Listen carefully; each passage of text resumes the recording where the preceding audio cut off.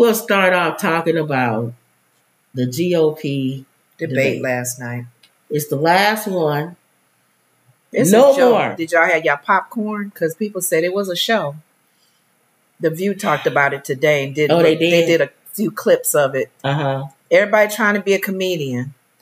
And, everybody, Vivek, he wants to be your friend Ramaswamy. I'll say Ramaswamy now because he's sounding like he's from the swamp, dirty land. Akuma Matata. He's trying to carry on the spirit of Trump. He tried so hard to get a job for Trump. Yeah, remember me when you become president. Remember me. No, dude. So Kumakana, he's not gonna get you. But he was mean to Nikki. Oh yeah, comments he made about even Fred Flintstone, and I don't know. He tries too hard. But if you want to show the clip, the one thing that he has to understand, or the Republicans need to understand, their best chance, in my opinion, of winning is Nikki Haley. With Trump, he may win, but you taking a chance. We don't know. He couldn't beat Biden because Biden is weak. Polls are really crazy too, because even though it shows comb over a head, people may change their minds and vote a different way. And if you don't know what they're saying or voting, what's that? This is okay. Do you want to show the video clip of what they said? Because some of the stuff they may talk about, I may talk about it. Yeah. All right, here we go. The Republican candidates faced off in Alabama last night for a debate that aired on News Nation, which was full of mudslinging, and a few moments of civility. Take a look. Nick, if you can't tell the difference between where Israel is and the U.S. is on a map, I can have my 3-year-old son show you the difference. This is the fourth debate that you would be voted in the first 20 minutes as the most obnoxious blowhard in America. I've known her for 12 years, which is longer than he's even started to vote in a Republican primary. This is a smart, accomplished woman. You should stop insulting her. Do everybody a favor. So hold on. That's the thing that I'm saying about him that irritates me. He's an annoying gnat. He's like a gnat. No, a gnat is not annoying. A mosquito or a fly. Yes.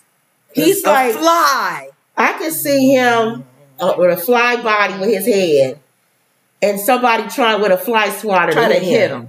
He's so annoying, and he knows that. It's like he tries to get up under their skin. I think he's doing it on purpose. Nikki didn't let him know last night. It was one she didn't reply. Yeah, she said, "I'm not even going. It's not even worth it." But he's so annoying. Yeah. Why would she be why would you insult a woman who was the United Nations, our ambassador, saying she can't even find something on the map that your annoying 3-year-old son can? The one we saw on stage that his mom couldn't even make him take a picture because he didn't want to stand in line. Want to act up. He was acting up. But why would he's trying to do what Comover does. Remember, Comover kept making comments about Hillary. You know, and all the little negative stuff about Obama and stuff. He wants to name call. He wants to throw shade. That's what he's trying to do. He's trying to appease Trump's followers. First of all, I don't like Trump. He's a moron, but he's entertaining. And he's funnier than you are. Exactly. He's funnier than you are, Kumasami, on your best day. Kumasami. Keep going. You okay? Yeah, I know, huh? All right, let's keep going. Can't holler then. I can't holler. Just walk yourself off that stage, enjoy a nice meal, and get the hell out of this race. He told him to walk himself off the stage and get a nice meal and get the hell out of this race. That's a fat shaming. So not only is that's what Trump does. Calls him fat boy or something. Right. But Trump would just say, I don't know. There's something about him I just don't like him. He's trying to be like Trump. He's trying to appease the Trump. And people booed him. He got a lot of boos. So I don't know if that was his plan. No. To not get that many boos, to get some, tell him, big boy. Go eat a sandwich. Why would you tell him to walk himself off the stage and get a meal. Because he's trying to be a comedian. That's what Joy was saying. He was trying to be funny. That's not his calling. And then you're skinny. So for you to tell somebody, that's it. That's why Trump is funny, because he's fat. So when he talks about Chris Christie being fat, it's funny. Okay. You see what I'm saying? Like when we joke about being fat. Yeah. Get up, fat girl. Go get you a you pork know chop. what? People will laugh. Mm-hmm. But if a skinny person says, get up and go get you a pork chop, that's not funny. Mean. Yeah, it's more like mean-spirited. Where Trump does it like, you bigger than I am. Uh-huh. I'm big, but you're bigger. I'm a moron, but you're a bigger moron. Go get you a full sandwich. I mean, go get you a full meal when you get off stage. With me, I'm just going to get a sandwich. I'm just getting a sandwich. That's all I need. Yeah. We both shouldn't be having anything, but that's Trump. Yep. Keep it going. All right. Can't stand this weasel. Her donors, these Wall Street liberal donors, they make money in China. They are not going to let her be tough on China, and she will cave to the donors. He's mad because those Wall Street donors used to support him, and now they support me. Nikki is corrupt. This is a woman who will send your kids to die so she can buy a bigger house. Would you like to respond? No. This is a woman that would send your kids to die so she can buy a bigger house, when her husband is currently serving. Thank you. See why I'm saying he's stupid too. He is. I'm tired of the four of them. Really, one of them, they really need to come together and support one. The four of them is just causing trouble. Well, the four of them is going to make sure that Trump is the nominee. Yeah, because they're going to split the vote. Because they stupid. So all right. So was that the main thing from this stupid? That was it. Mm-hmm. This stupid debate. Mm-hmm. Let me see. Did they cover anything that anybody? Of course, Trump didn't show up. Of course. Why would he? He's 50 points ahead or whatever. He's not going to show up. Why would he? Like you said. Mm-hmm. Ron DeSantis, they say he wasn't as stiff as he normally was. Right, he's trying to loosen up now. Oh, he is? It's too late now, buddy. It's over. This is the last debate. The fiery exchanges, we said, was Chris Christie.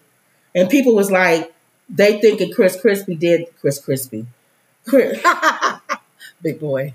Fred Flintstone. Some people think Fred Flintstone is teaming up with Nikki Haley because he's going to back out of the race and he wants his supporters to go to Nikki Haley. Oh, okay. So we'll see.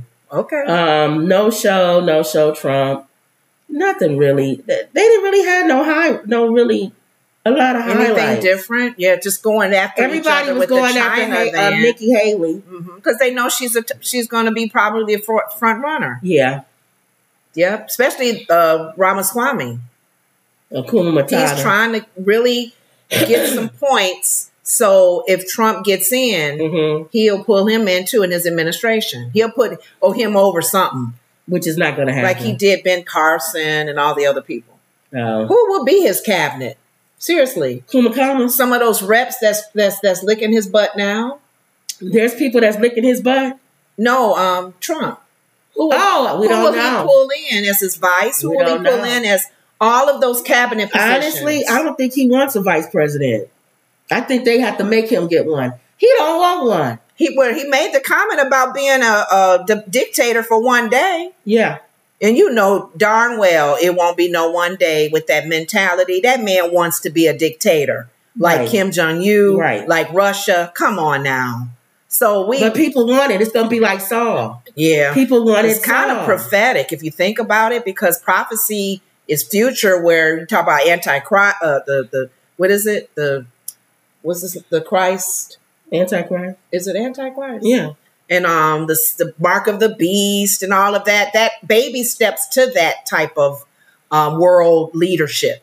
Who knows? But that's what they want. They keep asking for it and they're going to get it. Mm-hmm. Like I said, it's always good when you're the one in power. Yeah. But when you're the one that's not in power anymore, you ain't going to like that. I thought about that in the biblical, in the Bible days with the children of Israel, with the different kings they had. Uh-huh. They had some mean kings over them, ruling over them. Uh-huh. And they had to deal with the mean kings. When they got a good king, they were like, yes, yes. But Every king, every leader is going to be different. That's the problem they got right now in Israel. They have a bad king. And you got it. But they asked for it. They asked for all the stuff they got. They got it. Hey. And you got to deal with what you asked for. So okay. Let's see what people saying on here. Darla says, love you ladies and the funny, interesting points of view y'all have. Thanks, Darla. TYT is doing a live special right now on just that. Who Trump would have on his cabinet. Yeah.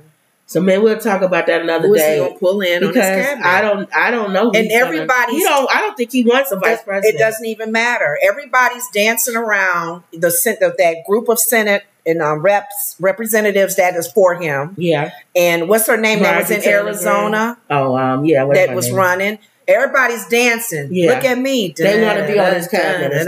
Hey, Donald. Yeah. I support you. I still believe that they robbed you of that what is it? The election. They want, hey, I'm here.